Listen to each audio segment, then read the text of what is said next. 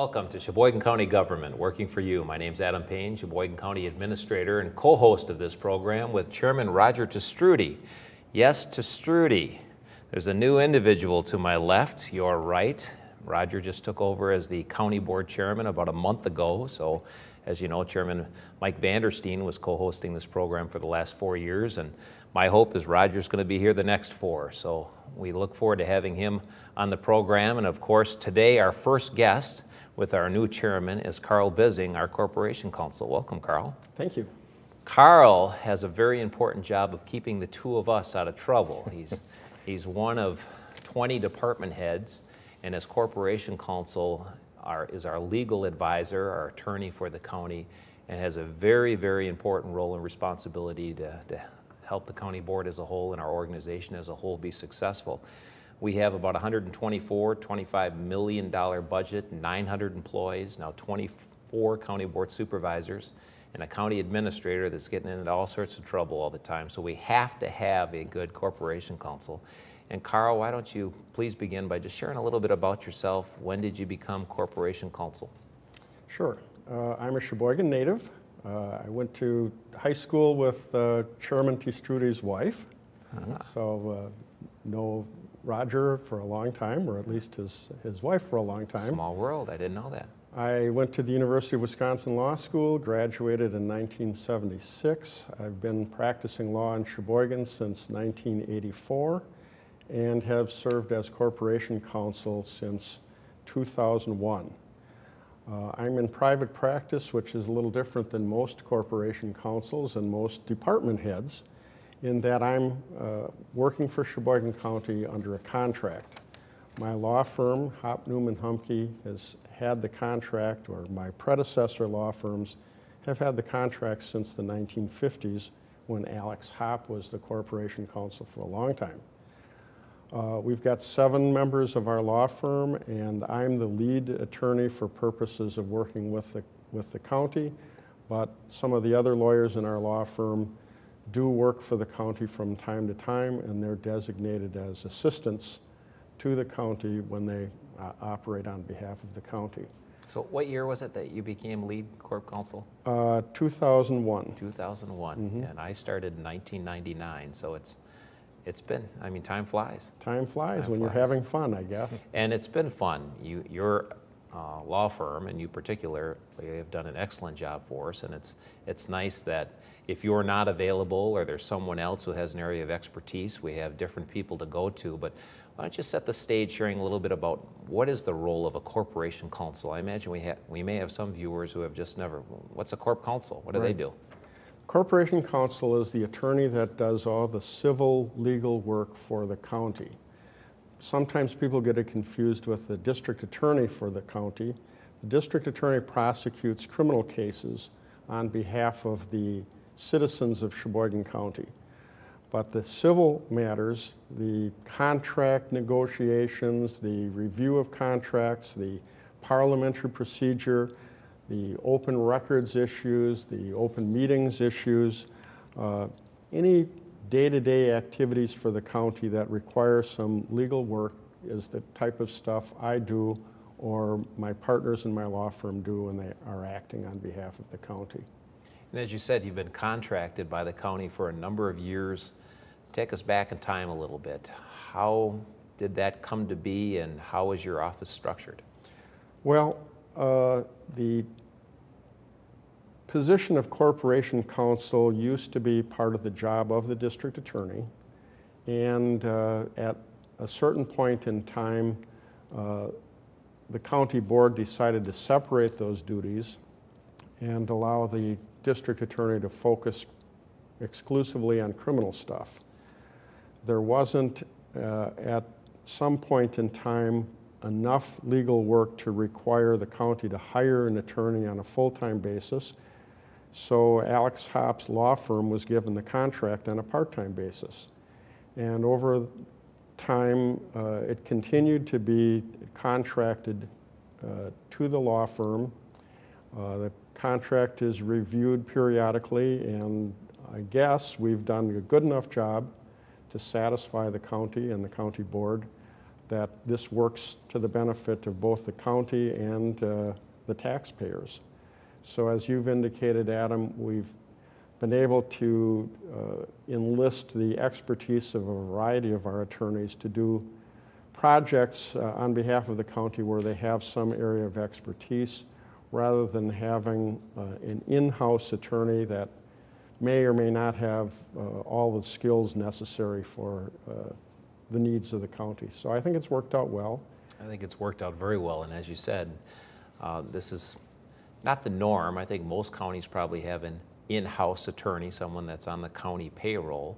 Right. This is a contract situation, but the beauty of it is that not only do we have the benefit of your expertise, but we have an entire law firm available to us. And share a little bit about your partners. What kind of expertise, what kind of co-workers do you have? Well, for example, Phil Miller is an attorney in our office that does a lot of probate, estate planning, business planning, and I've strong-armed him into working with our county treasurer so that when there are foreclosures, tax foreclosures and the like, Phil is the go-to person for county treasurer Laura Henning-Lorenz.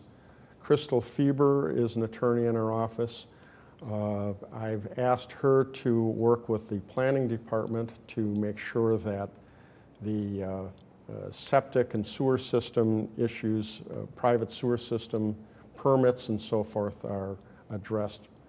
Mike Bauer is an attorney who works with a lot of local municipalities.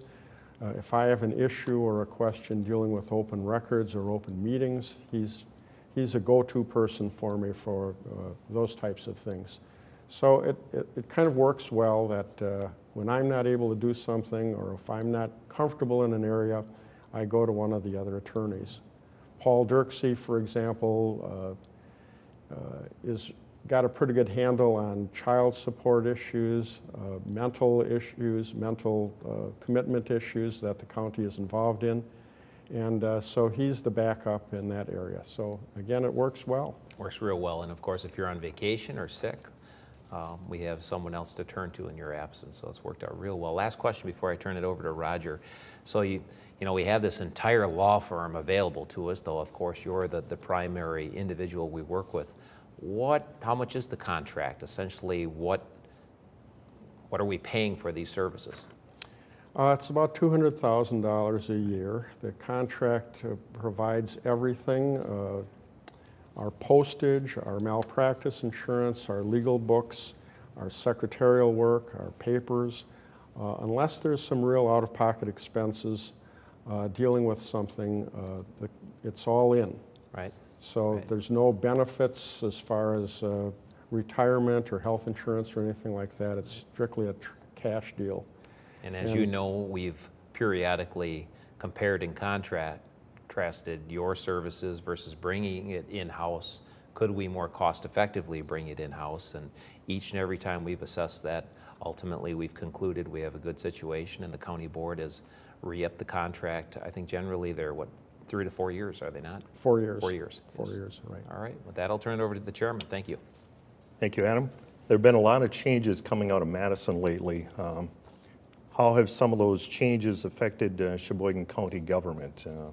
Could you explain some of those? Well, most particularly in the last legislative session and the governor's budget and the governor's repair bill, obviously controversial, but at least in some respects, it has given Sheboygan County some opportunities to make savings for the taxpayers. It's almost forced the county to make savings in some respects because part of the package has put limitations on the county's ability to raise property taxes to support its activities. On the other hand, as has been bantied about, there have been tools that have been given to the county government to handle the responsibilities that have been given when they're taking the ability to raise taxes away on the one hand, when they've taken away some of the state subsidies of county activities that are mandated. On the other hand, they've given some opportunities or tools to the county to manage this workload. Most importantly, on the collective bargaining area, they've scaled back considerably the collective bargaining obligations that the county would otherwise have with its employees.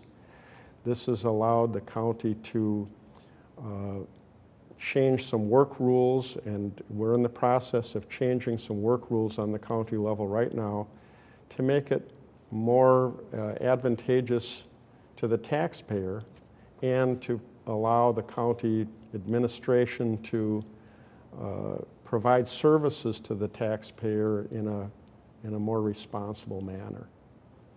So you feel that the outcome has been good for the taxpayer and we have adapted pretty well compared to some other counties? Well, the outcome to the taxpayer is an open question and one that will be rolled out over the next 1, 2, 3, 4 years and beyond, unless there's a change and we roll it back. But each year that contracts expire and as we move forward and implement some of the things, I think will be very telling.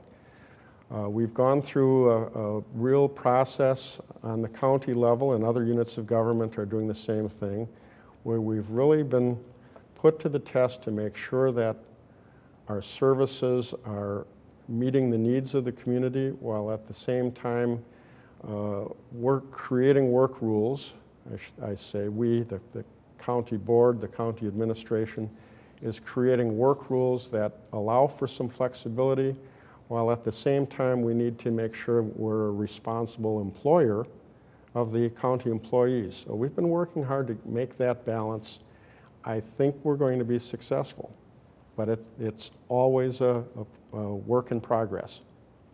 Thank you. Now, shifting gears a little bit, your department plays a big role in child support and mental commitments. Could you explain how that affects your department and the other departments that they touch? Sure. I just said that the county contracts with my law firm to provide the legal services that the county has, but in 2 respects that's not quite true. The legislature has mandated that county boards provide child support enforcement services for its citizens, and the legislature has also mandated that counties provide mental health services, including involuntary mental health services when necessary. And those line item activities of legal counsel for child support enforcement and mental commitments, we have an on-staff county employee, Natasha Torrey Morgan, who handles those day-to-day activities for those 2 departments. And she reports to me. I supervise her activities, although she's been around 9 years. You talk about time flies. She's been around 9 years and is pretty autonomous as far as her activities. Those are some of the things you normally do. Are there any special projects going on out of the ordinary that have you taking up much of your time lately? Well, when the county as a whole is engaging in some major activity, obviously, or some new initiative, obviously they want to make sure that we're doing it properly. So, for example, the county has been engaged in the initiative to reestablish freight rail service from Plymouth to Sheboygan Falls and beyond, the so-called T-grant activity. And I've been involved with other units of government, with the State Department of Transportation, other of our departments, to make sure that the legal documents relating to this reinitiation of rail service is done in a proper manner and that the county's interests are protected. So we're adding the rail service. On the other hand, the county is also involved in an initiative to take the former Chicago Northwestern, now known as Union Pacific, rails that used to run through Sheboygan County. Those dormant rail lines are in the process of being converted into walking and bike trails. That's going from approximately Penn Avenue in Sheboygan, Penn and 13th Street, something like that, almost up to North Avenue in Sheboygan. We're working on making that a trail. So that requires acquisition, that requires looking at documents about easements, restrictions on how that trail would be used. All that stuff requires some legal documents that I have to review and make sure that the county's interests are protected. Another thing comes to mind, the shoreland and zoning ordinance. So you've been working on that? Yeah, that was a big project. I think I've just about completed my piece of it. The state has required each county to update and make changes to their shoreland zoning ordinances. And I'm off the top of my head, I'm saying this wrong, but the county doesn't have general across-the-board zoning. Each township, each village, and each city has its own zoning, but overlapping, at least within the unincorporated areas of the county, where there's shorelines, wetlands, there is an area of zoning that the county supersedes or at least works along with municipalities, unincorporated towns, to handle activity within those shoreland zones. And I'm going to say 17% of the unincorporated area is part of the shoreland zone of one kind or another that the county has jurisdiction on. We've had to update and overhaul our ordinances dealing with that. I've just reworked it, sent it, and it's being sent back to the planning department to make sure we're getting it right, and that'll be rolled out to the county board within the next month or two.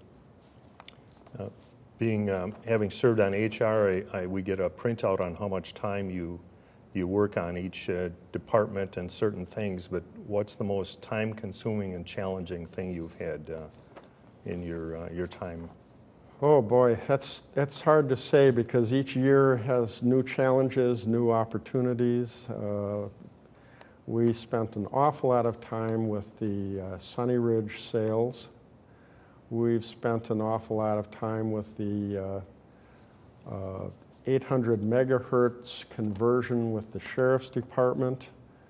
Don't even ask me what that means, just I can tell you that the Sheriff's Department has been part of a conversion process of their bandwidth. That's not exactly the most exciting stuff in the world, but that's the type of behind-the-scenes activity that I work on a day-to-day basis. Those have been some challenging ones.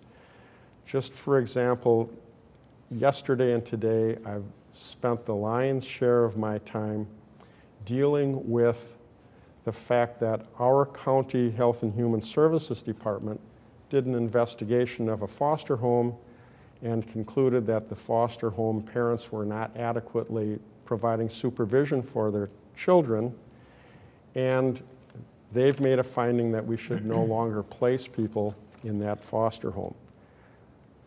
The family gets to appeal that. So I've been going through and making sure that the appeal process is being properly prepared and that the Health and Human Service Department is properly represented in that appeal process. That's the type of stuff that doesn't make it to the front page, but it's the type of stuff that on a day-to-day basis we have to look at to make sure that the county is properly functioning for the benefit of the taxpayers. Thank you, Carl. Nice overview, and hopefully folks are getting just a little appreciation for how incredibly important the Corporation Counsel's roles and responsibilities are. And one of the things, of course, we share in common is that most department heads or departments are focusing on one particular area, whether it's the Sheriff's Department or Health and Human Services or planning or the airport, or you name it. Carl and I have the pleasure of working with all 20 departments and helping with initiatives, helping problem solve, and of course in Carl's situation, making sure that legally we're doing things appropriately. And so often behind the scenes, Carl's involved with making sure things get done right So when the county board makes those decisions, all the documentation's in place, all the due diligence has been done, and we're proceeding accordingly. And that makes me think a little bit about county board meetings. Carl, I imagine from time to time people pick up the paper or hear on the radio, well, the county board just passed this ordinance, or the county board just passed this resolution. And I think a number of people might be wondering, well, what's the difference? You know, what is the difference between an ordinance and a resolution? Could you share that, please? The legislature has given the county board the power, the authority, the responsibility, and the obligation in some instances to enact various rules and regulations. And when the county board enacts those rules and regulations, those are ordinances. So a speed limit on County Trunk A or a County Trunk D is an ordinance that the county board enacts, and if you violate the ordinance, it could subject you to a penalty. The county board passes ordinances dealing with the internal structure and operations of the county government. Those are reduced to ordinances because they are structural. On the other hand, if the county board agrees to apply for a certain grant, that's sort of a one-shot deal, and the county board expresses its authorization through the passing of a resolution approving this grant application, or a resolution approving a contract to continue. Things that are more of a one-shot deal as opposed to a structural deal, or as opposed to a long-term regulation, are done in the form of a resolution rather than an ordinance. Very good. So an ordinance, a law, a structural, a resolution, a policy action, or a one-shot recital of authority or approval of a certain activity or policy by the county board. Right. Of course, the county board meets once a month, and the meetings last generally an hour or so. We have 9 standing committees that meet as much as 2 times a month. And Carl is frequently called upon to be at particular committee meetings to respond to questions or concerns or follow up on something that they have a question on. At a county board meeting, if a legal question comes up or Robert's Rules of Order isn't followed appropriately, Carl provides assistance with that. So again, hands-on throughout the organization, and we're proud of our track record in Sheboygan County.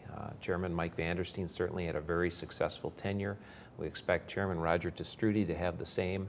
Roger's been the chair of our Finance Committee for the last 4 years, and as certainly the 3 of us are aware, Sheboygan County is the only county that's reduced property taxes for the last 5 years. We've been striving to be part of the solution as the economy turned and folks were hurting. We have been part of that solution. There's been a number of areas we've consolidated or reduced.